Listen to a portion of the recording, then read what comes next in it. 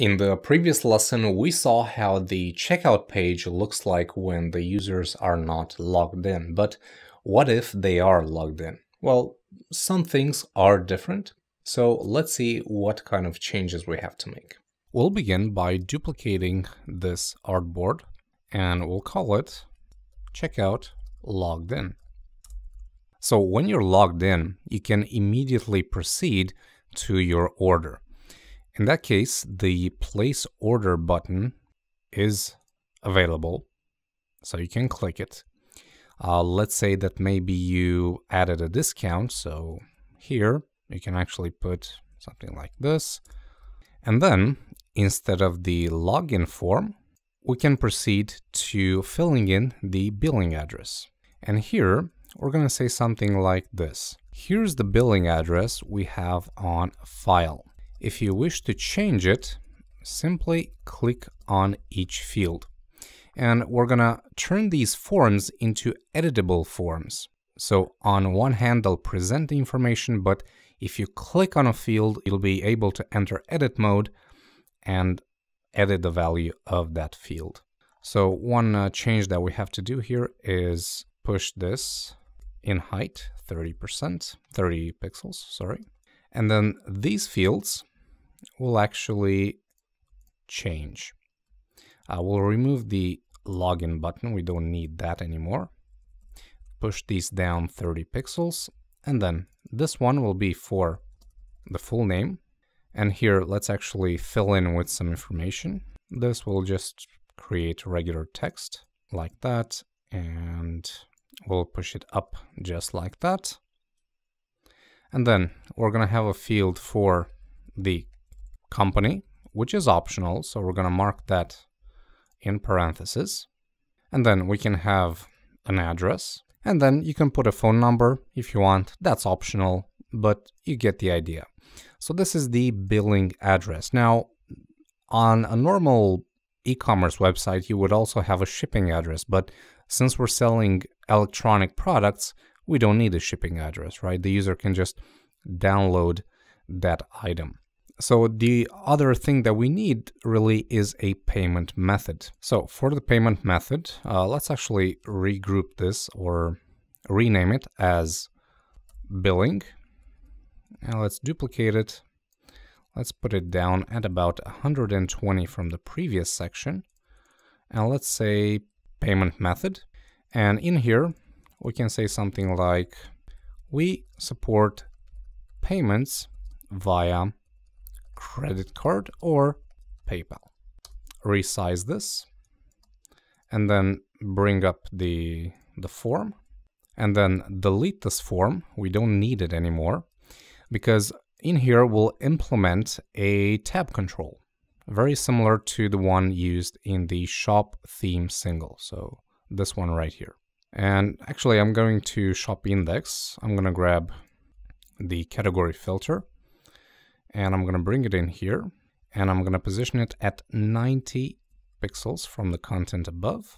Make sure we align it properly with the grid. Here we're going to say payment tabs and I'm going to say use credit card or PayPal. Delete that. Make this the active item. Bring everything back and resize this to 555. All right, now let's zoom out of this a little bit because we do need a bit more space.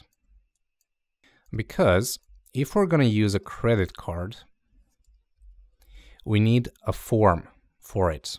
So we need a form built exactly like this one, but one that requires a card number, the name on the card, expiration date, month, year, and then the CVV code or that security code.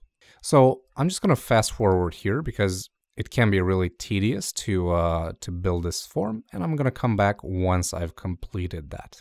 Okay, so this is the card or the credit card form. As I told you, card number, name, expiration date, and CVV. Now, the interactions with this form and how it behaves when you actually type something into it will be dealt with in another lesson.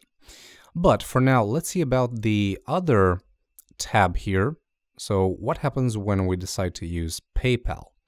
Well, for that, simply duplicate this bit, and we're going to rename it to logged in PayPal.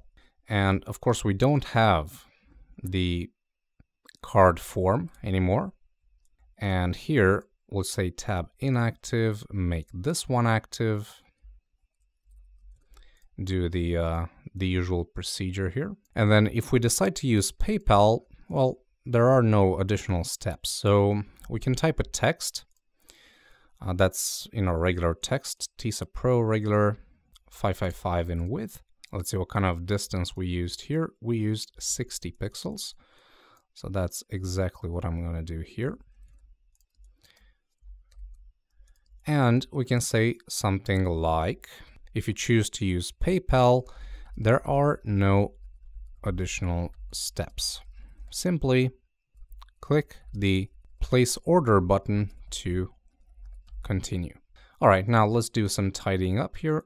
Let's bring this up, and let's bring the footer back up just like that. And we'll do the same here. All right. So that completes this stage of the checkout. Now, what if we do actually make an order and the order is successful? Well, we need to display a message back to the user, giving some feedback. So for that, let's just first resize our canvases here. All right. And let's duplicate this artboard, for example, and we'll call it checkout order confirmation. And in here, we're gonna keep the menu, but we don't need the breadcrumbs. This we're just gonna push down a little bit. We're gonna say thanks. We don't need this bit, and we don't need this bit, and we don't need basically any of this. And from the footer, well, we just need the actual form. So we're gonna delete all the unnecessary things. We can keep the form and the copyright there. All right, and let's add some text. Yeah, some just normal text here, aligned in the center, position at 60 from the title there. That says something like, we've received your order. You'll get a confirmation email shortly. You're awesome. And then we'll bring in the footer. Yeah, that's basically it for our order confirmation page. We'll just display a simple message along with the sign up form. And with that, we've actually completed the checkout pages. Now, in terms of pages related to the shop, there is one left, and that is my account. So we'll cover that in the next lesson.